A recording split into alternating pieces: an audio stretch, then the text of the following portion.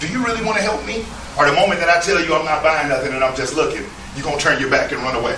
And 9 out of 10 times, the sales rep validates their lack of trust in the fact that this individual genuinely wanted to help them. Okay? And we're going to address how to deal with that too.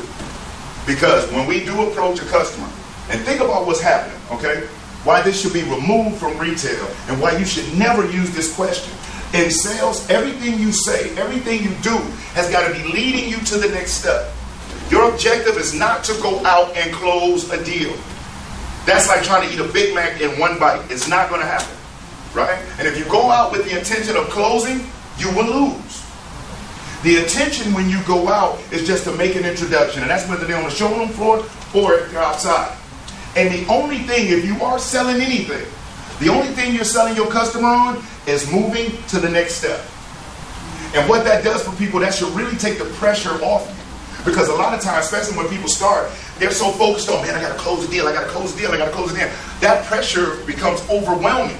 And guess what? It translates to your customer. Let me ask you, have you ever had a sales rep that was helping you that seemed like they were just a little bit too trying to get you to do it a little bit too bad? It was a little bit too pushy to the point where it made you uncomfortable?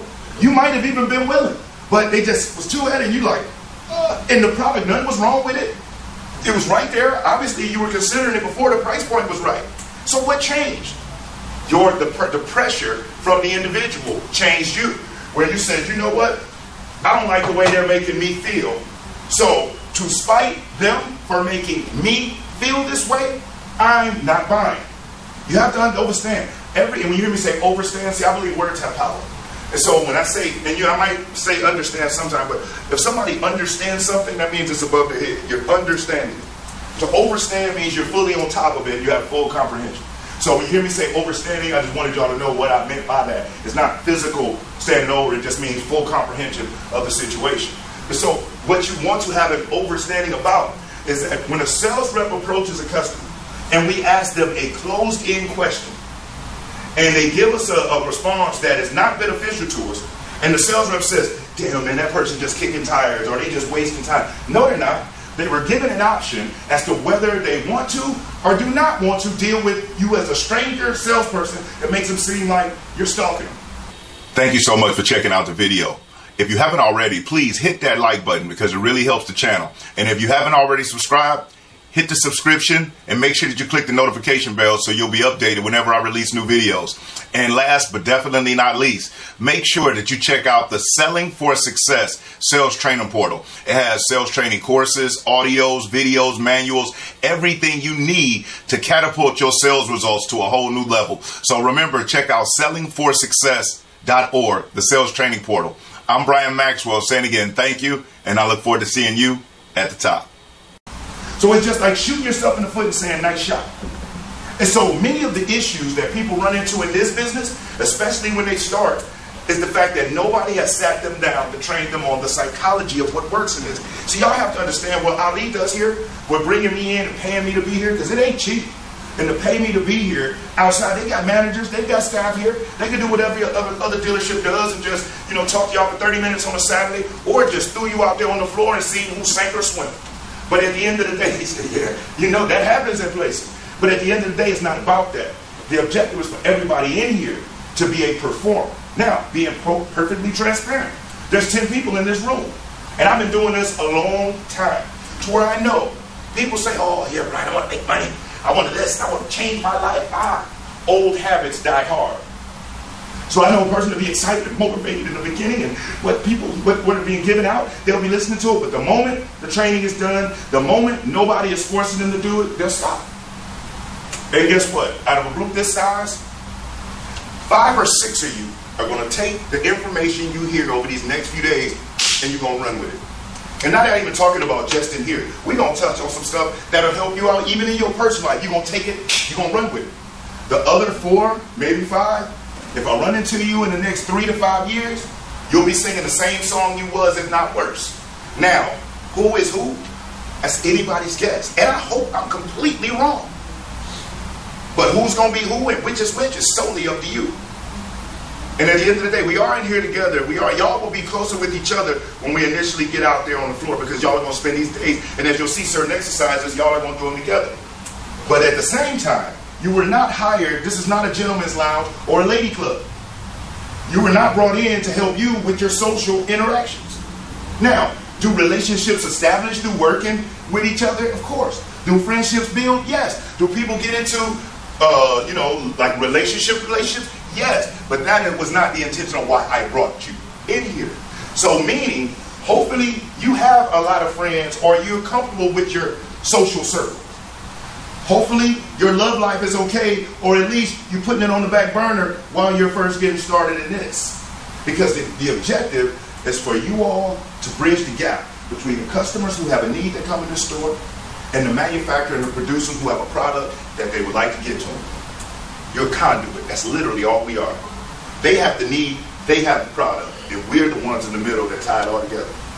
But people overcomplicate it. They make it this complex thing of being in sales. And let me prove something to y'all. And every intelligent group of people I have ever shared this with have all told me they never looked at sales again after hearing this. Now, the reason why, and I'm all over the country, I'm in even different parts of the world at the time doing training. I get the pleasure of seeing all types of demographics. I'm in different geographical locations where the economic conditions are different, where the cultures are different. I get a chance to really see all of those things, right?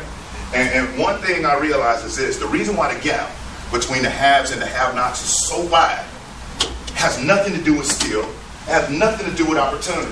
It has everything to do with just this one fact. And like I said, every group of intelligent people that heard it said they never looked at it like this. You see, the truth of the matter is, from the moment that you were born, I was born, my parents, your parents, every single person that was blessed to be born on God's green earth is born into sales. And I will prove it to you. When a baby cries, that baby is crying to be picked up, be fed, or have a diaper change. That's a sales call. Okay? Any relationship you have ever been in, you were not the only person that thought that individual was attractive. You were one of many willing takers. But yet you sold yourself in a way that they said, I want to be in a relationship with them. I want to start a family with them. I want to move in with them. I want to live with them. Any previous place of employment that you had, you were not the only candidate that applied. Hell, 270 people applied to this. So you were one of hundreds, if not thousands of people in your other previous places of employment. But yet, when you went in there and you sat down and you spoke with them, you sold your skills and your talents in a way that they felt they got the highest rate of return on their investment with you over anybody else. Okay? Even sitting in a room by yourself, how often have you had days where you're off work that day, you know, everything's kind of taken care of, you say, you know what, I ain't doing nothing today, I'm just going to chill. You have sold yourself that it's more beneficial for you to do that than to do anything else.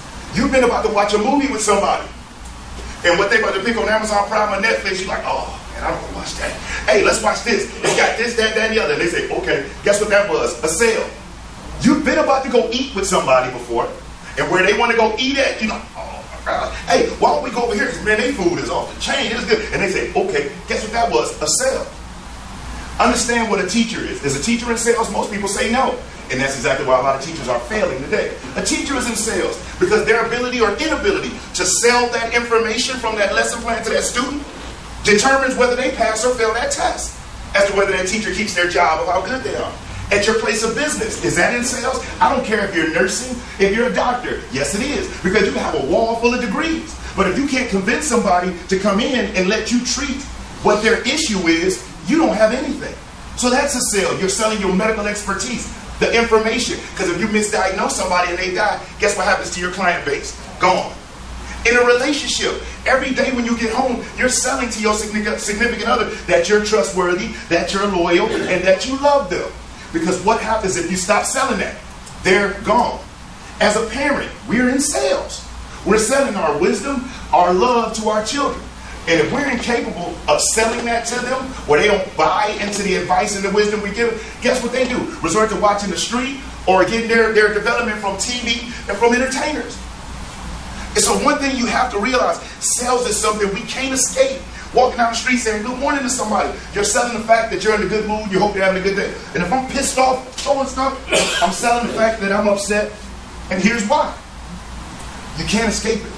Like I said, even in a room by yourself, whatever it is you're choosing to do, you sold yourself that that was more beneficial at that moment than anything else. But yet we don't look at it that way. Even deeper than that, every single time you open your mouth, you're selling an idea, an opinion or point of view.